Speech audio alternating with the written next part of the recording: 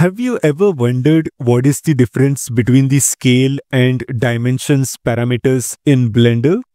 Well, for starters, both these options allow you to adjust the size of the object, while dimensions sets the actual physical size of an object in Blender units. Scale adjusts the size of an object relative to its original dimensions, which means scale changes the object's size as a proportional factor. So for example, as you can see, currently the values inside the scale parameters are 1 and currently the values inside the dimensions parameters are 2. And if I change the values inside the scale parameters from 1 to 2, you will see that the values inside the dimensions parameters change from 2 to 4. And if I change the values inside the scale parameters to 0.5, the values inside the dimensions parameters change to 1.